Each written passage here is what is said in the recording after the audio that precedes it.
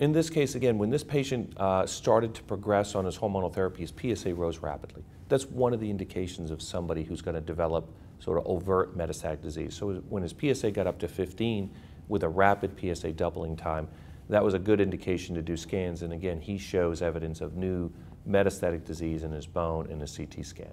At that point in time, he's relatively asymptomatic with metastatic disease primarily in his bones. His treatment options at that point include secondary hormonal therapy with drugs like abiraterone or enzalutamide, as well as immunotherapy with a drug like sipuleucel-T.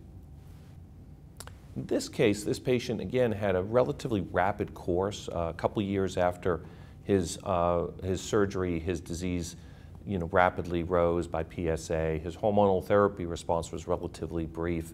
You could argue this guy has a fairly aggressive course of disease, and yet, even so, being minimally symptomatic with bone-only metastatic disease, his life expectancy is still probably in the 2 to 3 year range. To me, that's still a reasonable patient to consider for sipuleucel-T. To me, the best patient for sipuleucel-T is the patient with low volume and relatively low PSA.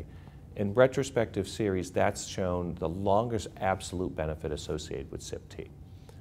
When we give sipuleucel-T, we're essentially giving the patient an immune stimulant. It's an autologous cellular therapy that works to activate the patient's own immune system to overcome tolerance and to regulate and recognize the prostate cancer. It doesn't work quickly, so in many cases we'll administer sipuleucel-T and then we'll quickly move on to another therapy.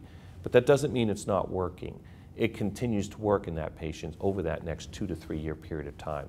So in this patient, we would have considered adding sipuleucel-T with those first early rises in PSA up into that sort of 15 range.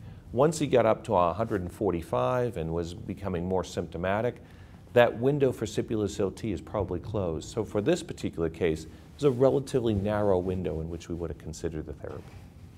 So when we administer abiraterone, and prednisone, we'll do so in the context of castration-resistant prostate cancer. That's defined by maintaining a low testosterone level, less than 50 typically, and still having evidence of disease progression, typically with a rise in PSA, but maybe changes on bone scan or CT as well.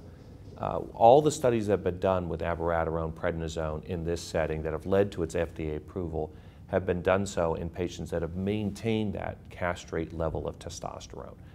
So we don't really know if abiraterone prednisone will work as well if we don't maintain that low testosterone level. And the best way to do that is to keep the patient on their LHRH agonist if that's what they're on, or if they've had surgical castration or whatever method we're using to maintain that low testosterone.